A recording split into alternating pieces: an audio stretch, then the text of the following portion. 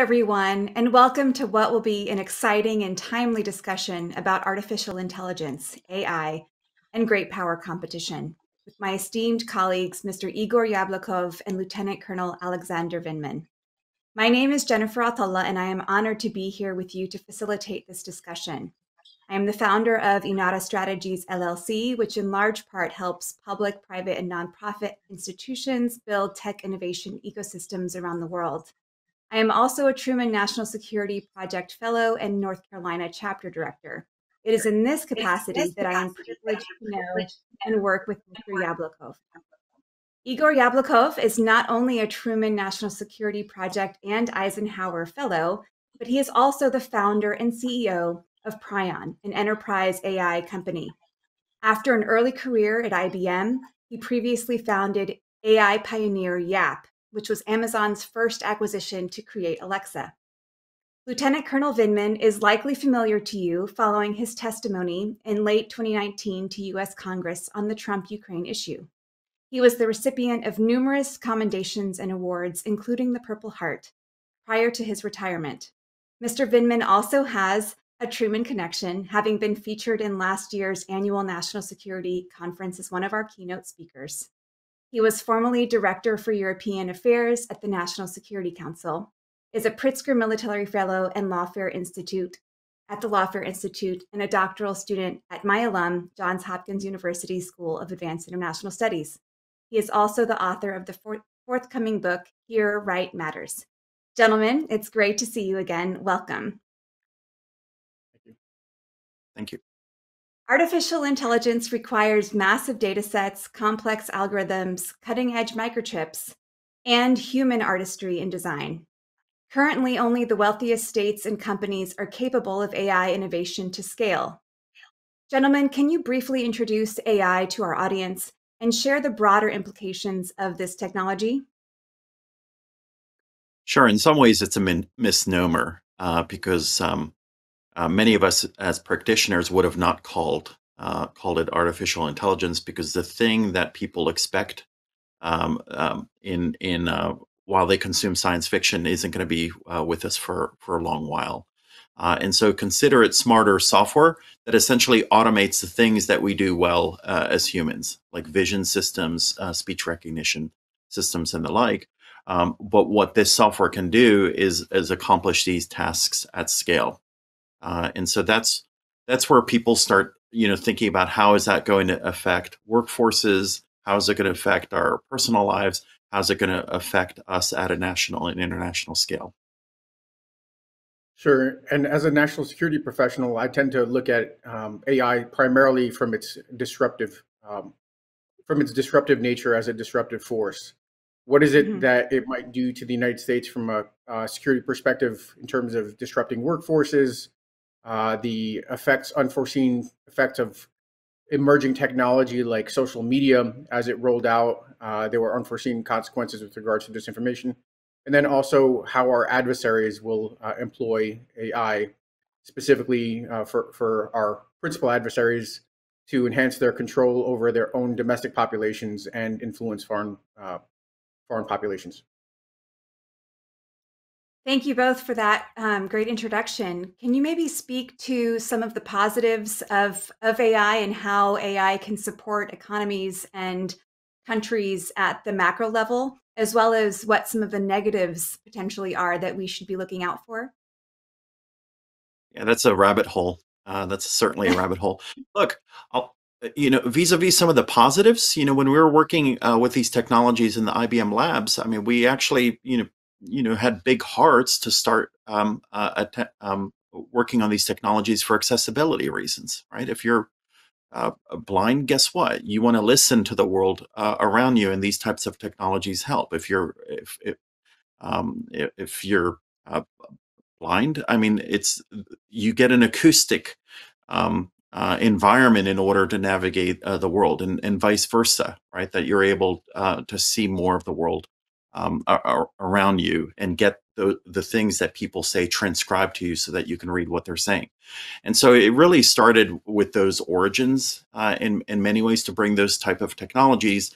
And then people started saying, well, wait, if you can do machine translation and speech recognition, then you can start doing other things like recommending content to people so that they actually stay engaged with your brands longer. Well, when you started following that rabbit hole, it's easy to figure out why some people ended up putting horns and hitting gavels at the Capitol. Well, it's interesting from a national security perspective and a foreign policy perspective. There are lots of different applications. You could imagine a very capable language learning function in which you're able to interact with foreign counterparts as a diplomat. For soldiers on the battlefield, being able to use those language translation functions in the nick of time to avoid either enable an operation or avoid a catastrophe. I imagine soldiers at a checkpoint trying to avoid some sort of escalation and having that on-hand language capability. So those are just a couple of examples from a national security perspective. I think there's also a very reasonable view of being able to use these deep learning functions to scour media and cut out some of the functions that personnel have to do. The intensive types of functions like looking at all the media from a particular country to understand what's going on, when you could have the AI do the same kind of activity in a split second. Those are the positive ones. I'm sure we'll get into the negative ones, but there are a lot of positive applications for AI in terms of productivity and efficiency. Yeah, and that's what I was thinking in terms of, at the macroeconomic level, thinking about increased productivity and GDP growth and how that balances in especially developed countries with who will be harder hit. And I think with that, let's move to talking about some of those big key players. Ultimately, like any technology, innovation in AI is driven by the values of its creators. Chinese President Xi Jinping has declared that within the decade, China will lead the world in AI. We have seen Chinese and Russian strength, particularly in their ability to harness massive amounts of data and apply that data to existing AI technology for use cases that oftentimes go against Western democratic principles. Can you share with us your perspectives on Russia and China's perceived or actual leadership in AI vis-a-vis our own in the US? Igor, if you don't mind, I'll start. Yeah, go ahead. I'll start with the security implications. I think it's interesting that you started with this phrase of it's the creator, it's the implementer that really controls the nature of the technology. And we have a very different view of how technology should be used. Igor pointed out the fact that we see it as enhancing the quality of life for individuals. Our adversaries don't necessarily see it the same way. They see that as a secondary or tertiary benefit. For them, it's a means to enhance control. So, for instance, one of the biggest challenges we have is the proliferation of a Chinese AI-enabled technology for surveillance, where they're taking a look at minority populations, the Uyghurs in Xinjiang, to control their movement, identify that particular ethnic group, so they could be, frankly, in the worst case scenario, arrested and interred. And they're also using the same kinds of techniques to identify foreign diplomats, in their mind, potentially foreign agents, intel agents, and be able to track their movements. So these are completely different views on what a technology, what the implications of a technology are. And from my perspective, I think we have an obligation as the leading democracy, the longest living democracy, to advocate for a democratic form of artificial intelligence, while our adversaries will look to exploit and develop an undemocratic form of artificial intelligence. And meanwhile, in our use, right, people are using that same camera technology to try to control traffic lights so that when they see a large tractor trailer driving behind a family car, they actually use that computer vision to leave the green light longer, because otherwise the families tend to stop And if there's a large vehicle behind them, that drives a lot of accidents in those intersections. So look, practitioners that create artificial intelligence are creating a hammer, right? And you give this hammer to a serial killer, and they're going to be bonking people over the heads with it. Give it to Jimmy Carter's hands, and he's going to be building you Habitat for Humanity with the very same tool. So these are literally dual use applications for these style of technologies. Now, are they ahead? Sure, maybe in terms of being able to efficiently access these large data sets. But look, Bezos says that AI is still first pitch, first inning. If that's true, then there's a lot of creativity that's still undiscovered, and that naturally gravitates towards the advantages that we have as a melting pot. Maybe just riffing off a little bit off of Igor here. I keep coming back to this idea of a disruptive technology, something that frankly could reimagine the world we live in a completely different direction. The way the information age and social media technology has influenced populations and life, and these technologies, as they emerge in the U.S., in the West, they tend to emerge organically. They tend to emerge from a place of innovation, market-driven forces that allow technology to proliferate, where it both enhances quality of life and also, of course, benefits the capitalist venture that's undertaking it. And our adversaries don't do that. Our adversaries use a lot of financial resources, state-driven, for ulterior motives. And I think because of these things are so transformative, we should look at them in the way we have at other transformative technologies. And this, on the face of it, might seem like an extreme scenario, but there was a public-private partnership with regards to the emergence of nuclear technology, because it was transformative and the consequences of mismanagement were so high. We should be thinking about these disruptive technologies in much the same way. What are the potential benefits, but also what are the consequences? So we don't overlook the harmful effects of social media and the way it rolled out, and the ability to leverage disinformation to take the most extreme elements of society and pull them together. And we should advocate for some sort of ethical parameter to be able to guide these types of technologies. Yeah, I think you're absolutely right. And I think the connection between leveraging massive amounts of data to flooding social media with disinformation is a really interesting one. And it's something that is occurring here in the US, as well as by other states looking to influence what's happening here in the US, as well as in their own countries, for micro-targeting, right? So harvesting data for micro-targeting in order to fragment populations and increase civil unrest, which we've seen in Russia, which we've seen here. I'm wondering if you could speak to some of the current trends that we're seeing, and talk about how some of these language models can be used positively. Igor, maybe you can tell us a little bit about OpenAI GPT-3. Yeah, that's interesting. So it basically hoovered the things that people already created, right? So that essentially got computed into this massive language model. I believe it had 175 billion parameters, but already Google is showing a language model that has an order of magnitude greater parameters baked into it as well.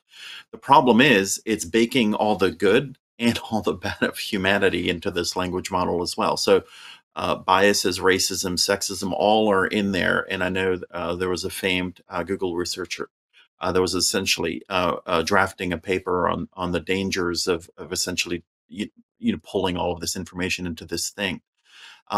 Now, people look at something like that and call it highly sophisticated, but remember, it's just regurgitating things that humans already created. And so, from that standpoint, I'm not too worried about it displacing human creativity from that standpoint. It's a glorified autocomplete, but it makes lots of things possible. For instance, in certain Reddit forums and what have you, people already created bots in order to generate synthetic data in there. And it took a while for people to figure out that it was actually a bot creating these things and it wasn't human originated. So while it's still relatively early for those form of technologies where you can still get a sense and fingerprint of these technologies at use, they're going to become sophisticated enough where you will literally have deep fakes, textual representations of deep fakes, where you won't even know if somebody is real or not real, throughout social media or any other endeavor. I know that the new Turing experiment, right? In the past, it's like, can you build a computer that can fool a human that it's acting human-like? I think the new Turing test is going to be, can you create an AI that essentially can do its own independent research and publish a paper and then defend the thesis? That's where this stuff is going, and at the scale that it's going to be able to accomplish that, there's going to be lots of innovation, but there's going to be lots of risk as well. Yeah, and I'd like to pick up on two topics that we just discussed: deep fakes and micro-targeting. So there have been a couple of articles written on basically effective targeting. This isn't just foreign actors; domestic political actors also do the same thing. But the effective micro-targeting of, for instance, the Black population in southern Florida to suppress their vote. That was conducted effectively both in 2016 and seemingly, although the reports are still coming in 2020, where you had an AI function that was scouring particular social media and then providing the kind of messaging that would potentially deter a voter from going out to vote. And in the kinds of numbers that were deterministic in Florida, it doesn't take a lot. I mean, the margin was 300,000 votes, which is significant, but in a electorate that's millions, that's relatively negligible. That's 0.5% or something of that nature. So that can be twisted and applied by our adversaries also. And for me, what concerns me is deep fakes, micro targeting. When you have a protest that has the potential to turn violent, like we experienced in January of 2021, with the right kind of micro targeting, with the right kind of deep fakes, you could really incite a crowd to violence, and that could be used here domestically in the United States. It could be used in other hotspots around the world, and it could really turn into a flashpoint, especially between great powers, where the risk of miscalculation and accident is high, but the consequence and the escalation spiral could be potentially catastrophic. So these are things that we are not particularly effective or well equipped to handle just yet. Well, I'm curious, hearing you talk about that, as well as your previous comment about the need for public-private partnership. I'm curious about what competitive advantage do you think that we can have in the U.S. Rooted in values-based AI, and what role the U.S. government should play as we sort of balance innovation, creativity, the technical qualifications, and civil liberties. Yeah, so I think maybe the right place to start on this are with kind of the basic Western liberal value set, which is protection of individual rights and liberties, the protection of data and personal information. So that in certain regards, the data is owned by the individual instead of by a government. Here we don't quite have it just right, and Igor could comment on this. It's somewhere in between. Individuals could opt out, but when they use particular platforms, they give up some of that personal data protection.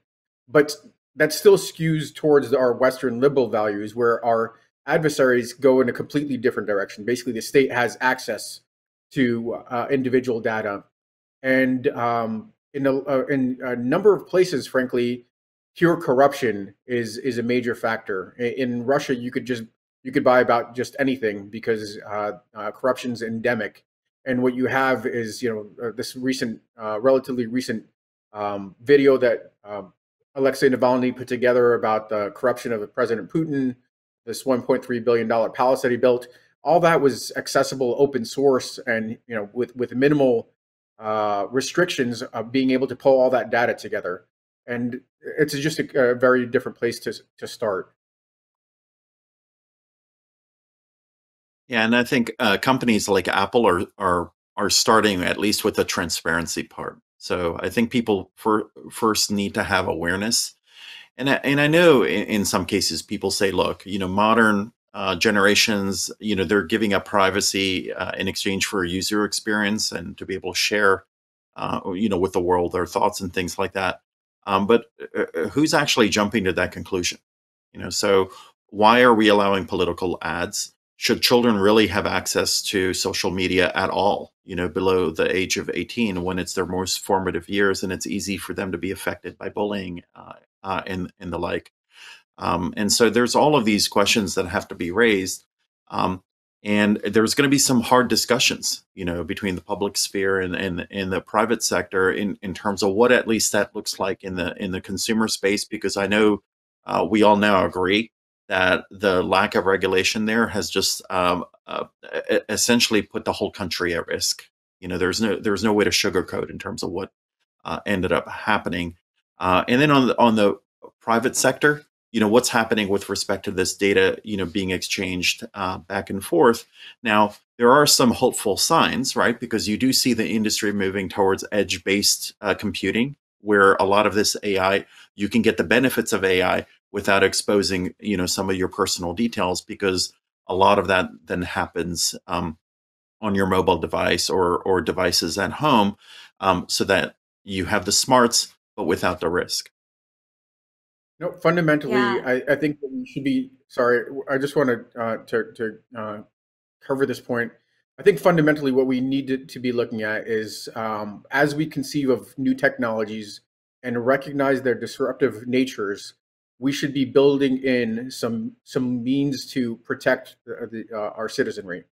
And this is not necessarily happening just yet. We may even be a little bit behind the eight ball, although clearly we're in the first of 9 innings with regards to development of AI.